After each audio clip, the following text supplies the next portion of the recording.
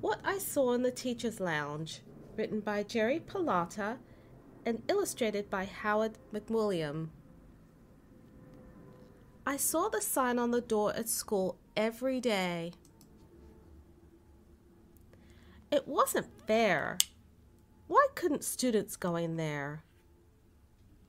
Oops, the door was open. I thought I'd take a peek.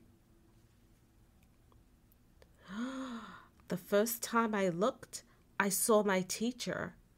She was surfing.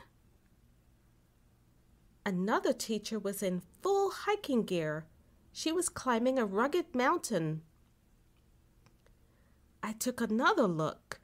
The whole staff was scuba diving. Yikes! One teacher almost got eaten by a shark.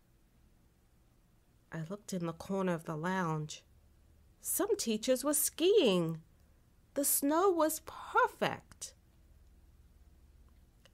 In the school cafeteria, we ate lunch. In the teacher's lounge, they had frog eyeball soup, snake brain pizza, and elephant toenail cupcakes. I wondered what they tasted like. After lunch, I peeked again. My gym teacher was wrestling a grizzly bear.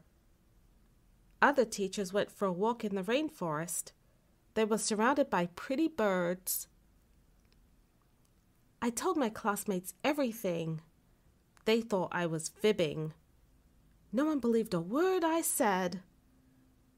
When they looked in the teacher's lounge, nothing happened. Everything was normal. I peeked again. The teachers were riding camels. They were shopping in a market. The kindergarten teachers rode over to the pyramids. I wished I could go in the teacher's lounge. I saw one teacher fishing. Other teachers were digging for clams and pulling lobster traps.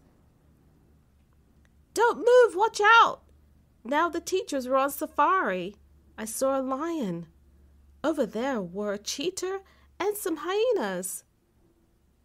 I watched one teacher feed a killer whale while water skiing.